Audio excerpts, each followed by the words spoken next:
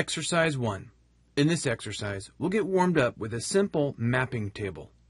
Let's take a quick tour of the worksheets. The E1 data sheet contains the data.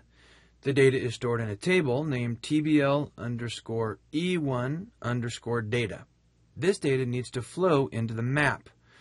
The map is stored on the E1 map worksheet. The table is named TBL_E1_map. The map data needs to flow into the report. The report is stored on the Exercise 1 worksheet. Step 1 is to pull the data into the map. On the map sheet, we'll use a SUMIFS function. Equals SUMIFS, add up the TBL_E1 data amount column, only include those rows where the TBL_E1 data rep ID column is equal to our rep ID. Close the function and hit enter. Now that the data has been pulled into the map, let's build the report. Here, we'll use the SUMIFS function to retrieve values from the map. Equals SUMIFS, add up the TBL_E1 map amount column, only include those rows where the TBL_E1 map rep name column is equal to our rep name. Fill the formula down, and we got it. Exercise 2. In this exercise, we'll use conditional summing to map many data items to one report item. This setup is similar to the previous exercise. We have a data table on the E2 data sheet. The table is named TBL E2 data. This data should flow into the map. The E2 map sheet has the mapping table. It's named TBL E2 map. The report on the Exercise 2 worksheet should pull the values from the map. Step 1 is to pull the values from the data table into the map. Equals SUMIFS, add up the TBL_E2 data amount column, only include those rows where the TBL_E2 data account name column is equal to our account name. So far, so good. Now, let's build the report. Equals SUMIFS, add up the TBL_E2 map amount column, only include those rows where the TBL_E2 map FS line column is equal to ours. We simply copy and paste the formula down throughout the report. Copy, paste, paste, and paste. Perfect. Exercise 3. In this exercise, we'll use a single data table and a map to feed multiple reports, even though they use different labels. The data is stored on the E3 datasheet. The table is named TBL E3 data. This data will be pulled into the map.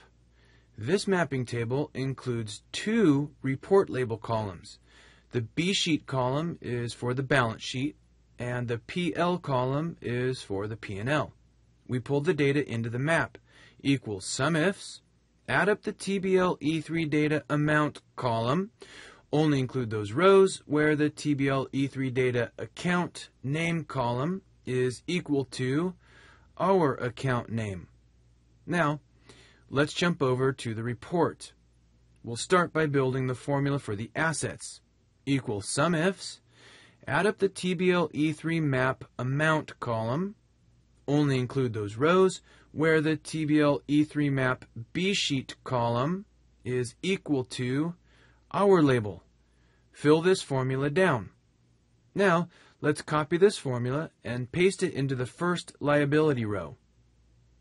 As we can see, the underlying data represents credits with negative numbers, so we just need to flip the sign here. Precede the SUMIFS function with a dash, and that should work just fine. Copy this formula and fill it down through the remaining rows to complete the report. Now, let's work on the P&L.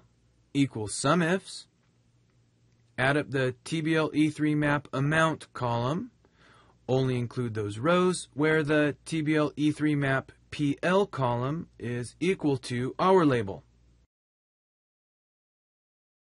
precede the SUMIFS function with a dash. Equals SUMIFS.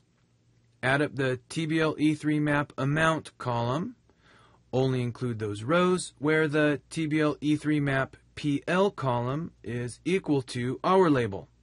Now, just copy and paste the formula down to complete the report.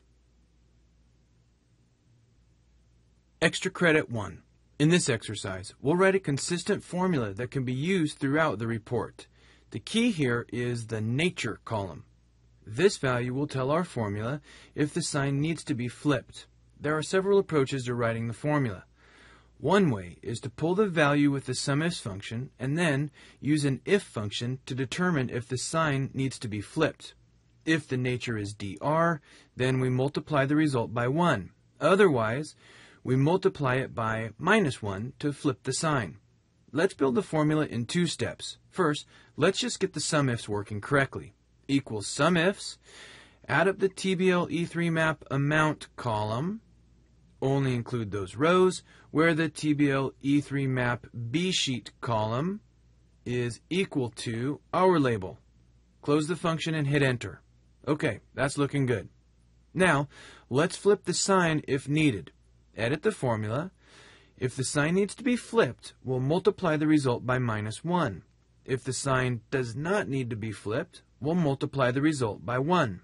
So, SUMIFS, okay, times, if the nature is equal to dr, then 1, otherwise -1. We copy and paste the formula down. Copy, paste, paste, and paste. Excellent. The P&L is done the same way. Equals SUMIFS. Add up the TBL E3 map amount column. Only include those rows where the TBL E3 map PL column is equal to our label. Multiply the result by if the nature is equal to dr 1, otherwise -1. Copy, paste, and paste. Nailed it. This video is a production of Click Consulting.